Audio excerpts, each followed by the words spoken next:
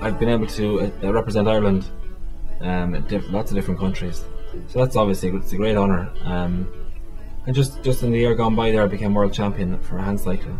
It was great to bring back kind of a bit of happiness and a bit of positivity especially to my home village of Ballynahown and to the area of Athlone and Westmeath and to the whole country. It was great to even just give people something else to think about or talk about for 5 or 10 minutes.